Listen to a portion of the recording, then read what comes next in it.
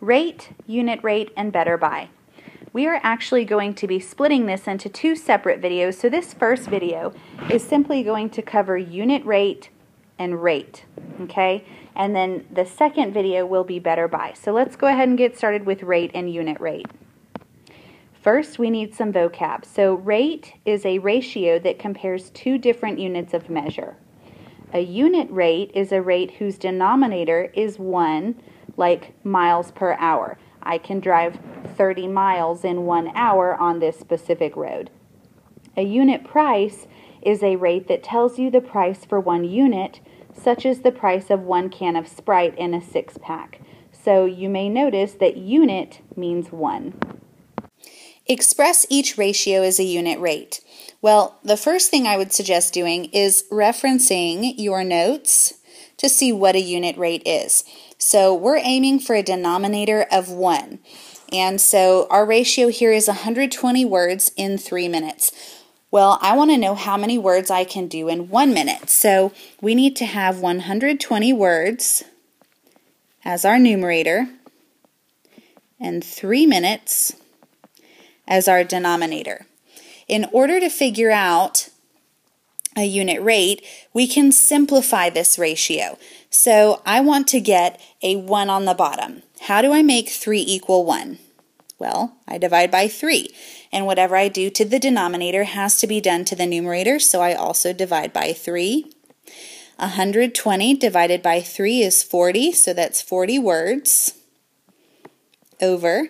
And then 3 divided by 3 is 1, and that was minutes, so we have 1 minute. 40 words in 1 minute. That is our unit rate because we have a denominator of 1.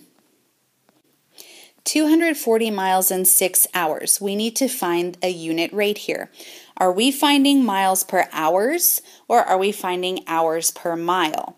Well, typically we think in terms of miles per hour. So that means 240 miles is going to be our numerator. And then we have 6 hours as our denominator. And a unit rate is a rate whose denominator is 1. So we want to figure out how do we make 6 equal 1. Well, that's easy. We divide by 6. And whatever we do to the top has to be done to the bottom as well. So both top and bottom must be divided by 6. 240 divided by 6 is 40. So we have 40 miles. And then 6 divided by 6 is 1. So we have 1 hour. And our unit rate here is 40 miles in 1 hour, or 40 miles per hour. 5 soft drinks for $3.25. Well, what's going to make the most sense here? Are we going to try to find out how many drinks we can get for $1 or how many dollars it is per drink? It makes the most sense to figure out how much it's going to cost for 1 drink. So that means I'm actually going to be putting the $3.25 up top and 5 drinks on the bottom because I want to know how much it will cost for 1 drink, and so we want the 1 as our denominator. To get that, we can divide both top and bottom by 5, and so when we do that, we get 65 cents on the top. $3.25 divided by 5 is 65 cents, and then 5 drinks divided by 5 is 1 drink. So it's $65 for 1 drink. That is the unit rate. Now we need to find the unit price. So if we look at our notes, the unit price is the rate that tells us the price for 1 unit, like the price of 1 can of soda in a 6-pack. So when we're doing these problems, it's important to remember that when we set up our ratio, we should have the price over the item. So let's apply this to our problem. 24-ounce jar of salsa for $2.88. I need to write the price as the numerator of my ratio and the unit or the item as the denominator. So I have $2.88 for 24 ounces. I want to have a denominator of 1, so I am going to divide both the numerator and the denominator by 24. $2.88 divided by 24 is 12 cents. So that's what we'll write on the top. And then 24 ounces divided by 24 is 1. So we have 1 ounce.